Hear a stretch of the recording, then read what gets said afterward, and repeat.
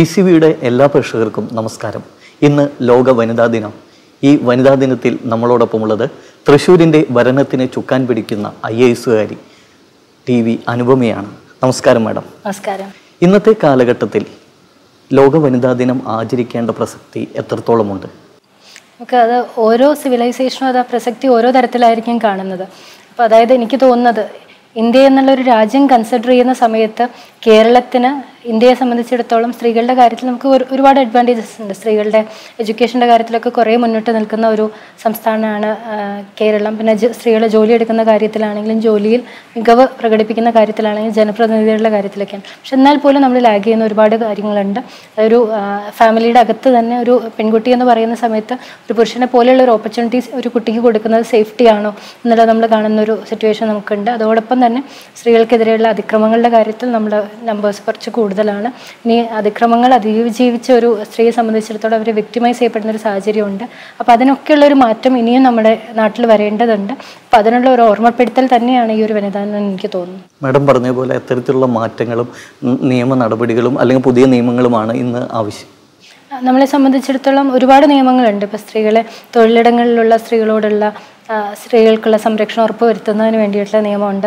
അതുപോലെ തന്നെ സ്ത്രീകളെ സംബന്ധിച്ചിടത്തോളം പെൺകുട്ടികളാണെങ്കിലും സ്ത്രീകളാണെങ്കിലും നമുക്ക് IPCയിലും പോക്സോയിലും ഒക്കെ ശക്തമായിട്ടുള്ള നിയമങ്ങൾ നമുക്ക് ഇന്ന് ഉണ്ട്. ഡൊമസ്റ്റിക് വയലൻസ് ആക്ട് ഉണ്ട്, ഡൗറി പ്രൊഹിബിഷൻ ആക്ട് ഉണ്ടല്ലോ, അങ്ങനെ കുറച്ച് നിയമങ്ങളുണ്ട്. അപ്പോൾ നിയമങ്ങൾ കൃത്യമായിട്ട് പാലിക്കപ്പെടുന്നതിൽ നമുക്കൊരു ആർക്കെങ്കിലും മാറി നിൽക്കാൻ പറ്റുമെന്ന് എനിക്ക് തോന്നുന്നില്ല. പലപ്പോഴും അതൊരു പർട്ടിക്കുലർ അതോറിറ്റിയുടെ മാത്രമായിട്ട് നമ്മൾ കാണാറുണ്ട്. പക്ഷെ അതേ സമയം തന്നെ ഒരു ഡൗറി എന്ന ഒരു കാര്യം എടുക്കാം. ഒരു ഉദാഹരണം ഞാൻ പറയുകയാണെങ്കിൽ, ഒരു ഡൗറി എന്ന് പറയുന്നത് ലീഗൽ എന്നുള്ളതിനപ്പുറത്തേക്ക് ഒരു സോഷ്യൽ ഫാക്ടറാണ്. ഒരു ഡൗറി കൊടുക്കുന്നതിലൂടെ ഒരു സ്ത്രീയുടെ ഒരു പെൺകുട്ടിയുടെ മാതാപിതാക്കൾ ഒരു കടത്തിലേക്ക് പോകുന്നു. അപ്പോൾ അങ്ങനെയുള്ളൊരു സാഹചര്യം വെച്ച് നോക്കുമ്പോൾ ലീഗൽ എൻഫോഴ്സ്മെൻറ്റും അപ്പുറത്തേക്കുള്ളൊരു തലത്തിലേക്കാണ് നമ്മൾ സഞ്ചരിക്കേണ്ടത്.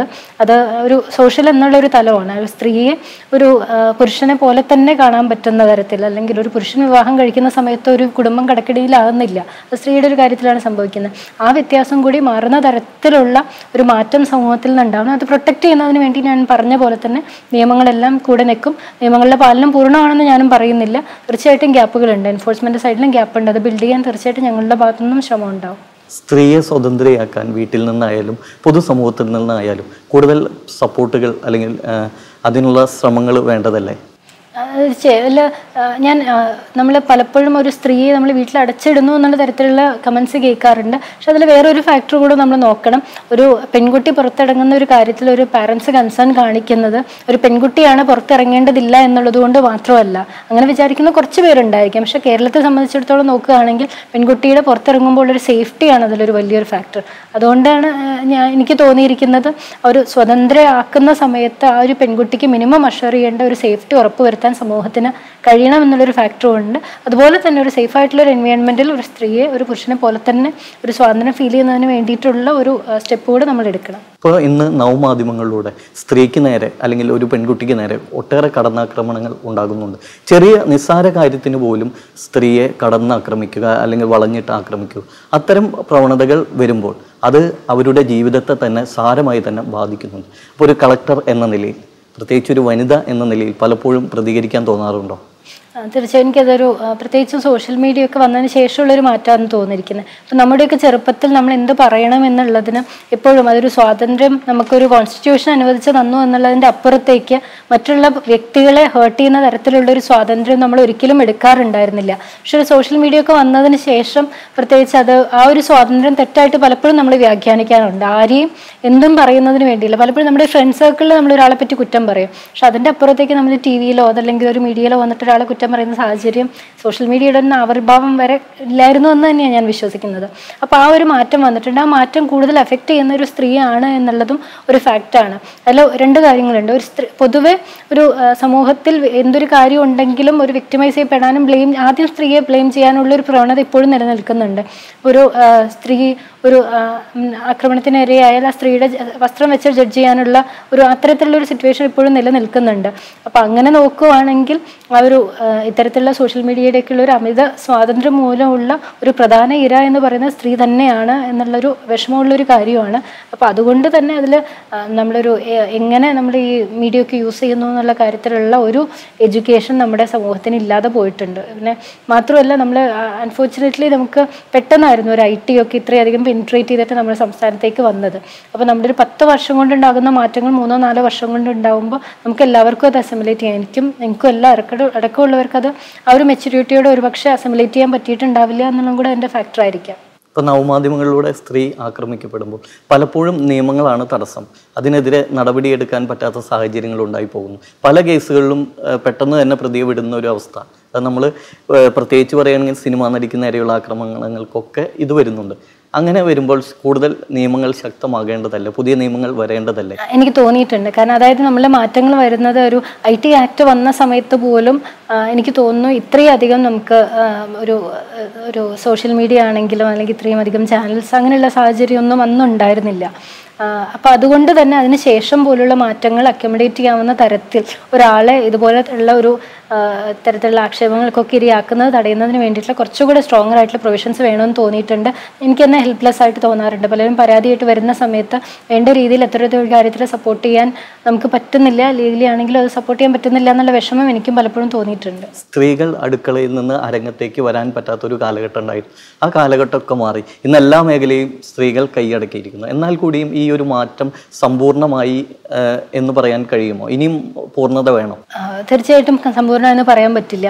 മാത്രമല്ല നമ്മളൊരു വേറൊരു തെറ്റും കൂടി ചെയ്യുന്നുണ്ടെന്ന് തോന്നുന്നു. കാരണം കുറച്ച് സ്ത്രീകൾ ഒരു അച്ചീവേഴ്സായിട്ട് വരുന്ന കാര്യങ്ങളൊക്കെ ഹൈലൈറ്റ് ചെയ്യുന്ന ഒരു പ്രവണതയുണ്ട്.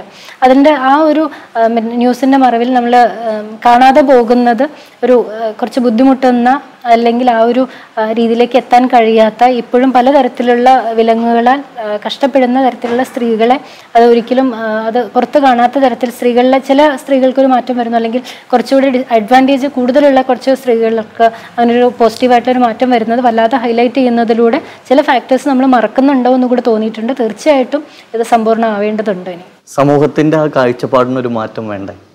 തീർച്ചയായിട്ടും ഞാൻ എപ്പോഴും പറയുന്നത് ഒരു സ്ത്രീക്ക് എന്തെങ്കിലും ഡിസഡ്വാൻറ്റേജ് ഉണ്ടെങ്കിൽ എല്ലാ സ്ത്രീകൾക്കും ഉണ്ടെന്ന് ഞാൻ വിശ്വസിക്കുന്നില്ല.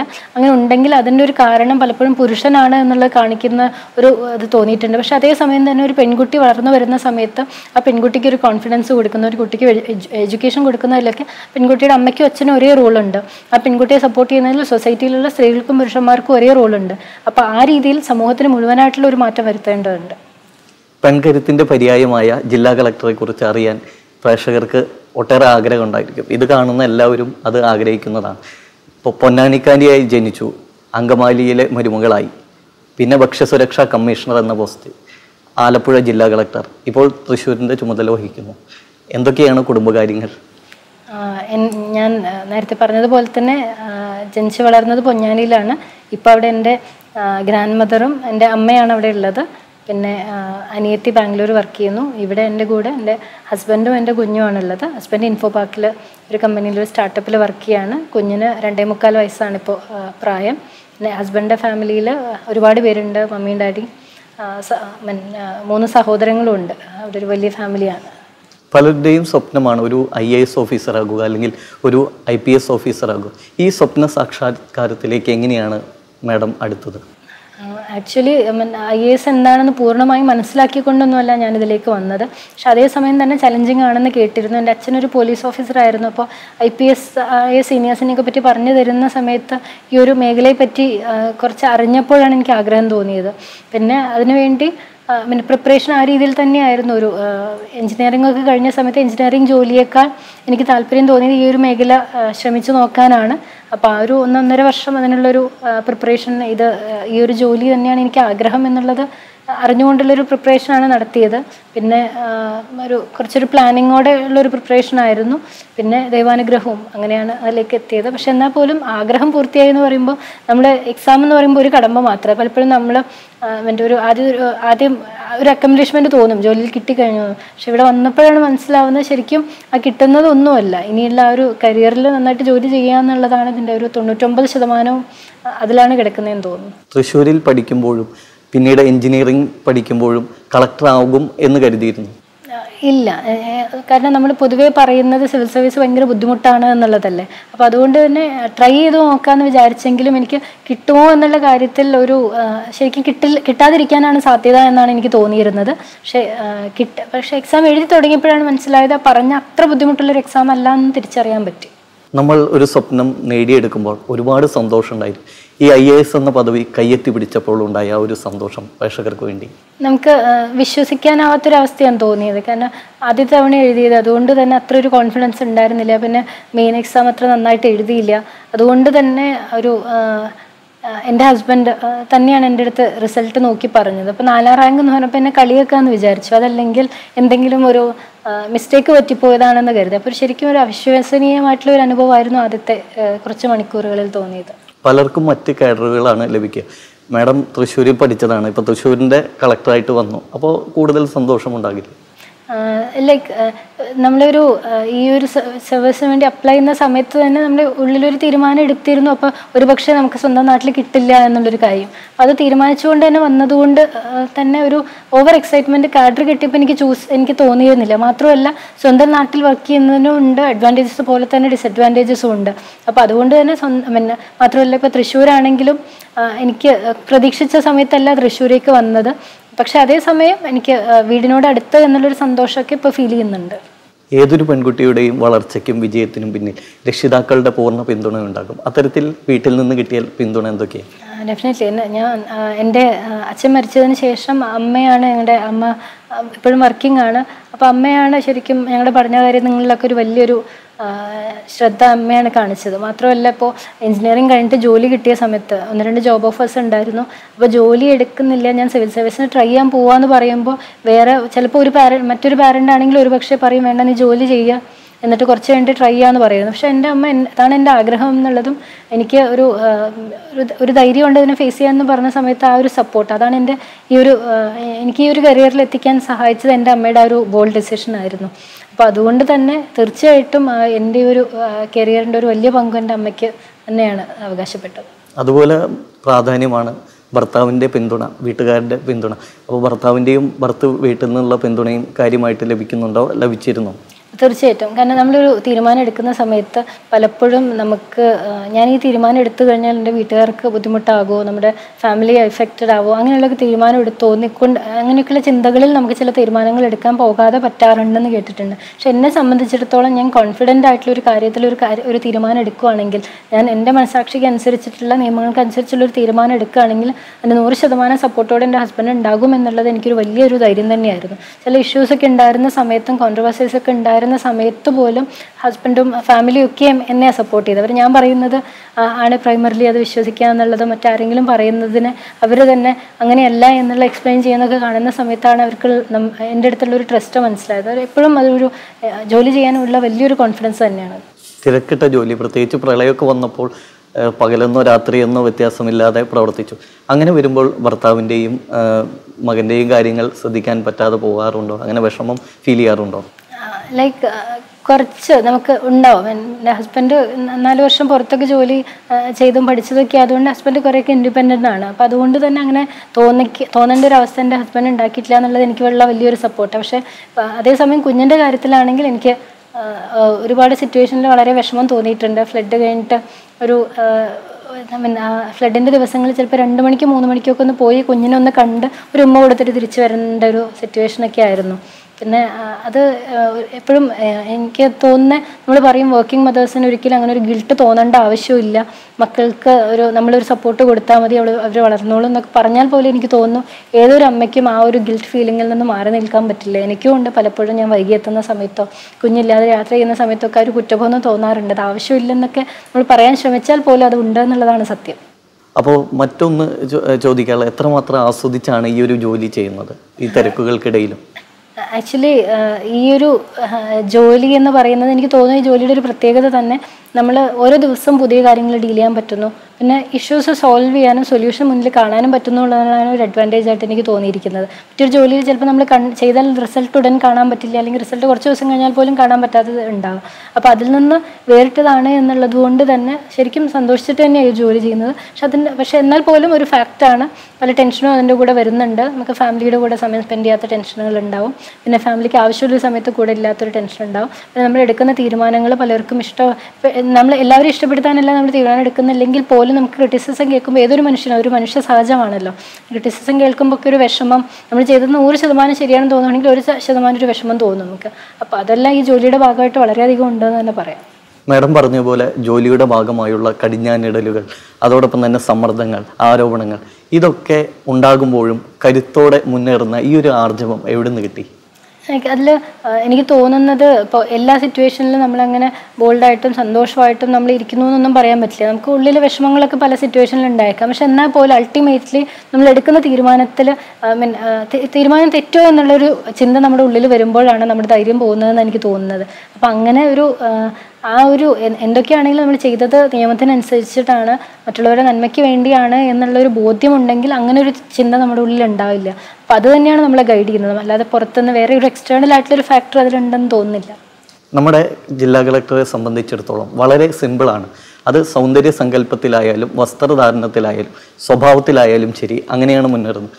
ഇത് എന്താണ് അതിൻ്റെ ഒരു കാരണം? അതെനിക്കറിയില്ല. ലൈക്ക് നമ്മുടെ അമ്മയുടെയൊക്കെ ഡ്രസ്സിങ് കുറേയൊക്കെ നമ്മളെ സ്വാധീനിക്കുമെന്നാണ് എനിക്ക് തോന്നിയിരിക്കുന്നത്. പിന്നെ ഞാൻ പഠിച്ച കോളേജിലാണെങ്കിലും അങ്ങനെ ഒരു എൻ്റെ കൂട്ടുകാരുടെ ഒരു കൂട്ടത്തിലാണെങ്കിലും ഒക്കെ അത് നമുക്കങ്ങനെ മറ്റൊരു തരത്തിലൊരു ഡിസ്കഷൻ ഉണ്ടായിട്ടില്ല. വസ്ത്രധാരണത്തെ പറ്റിയൊന്നുള്ള ഒരു ഡിസ്കഷൻസ് ഒന്നും അധികം വന്നിട്ടില്ല.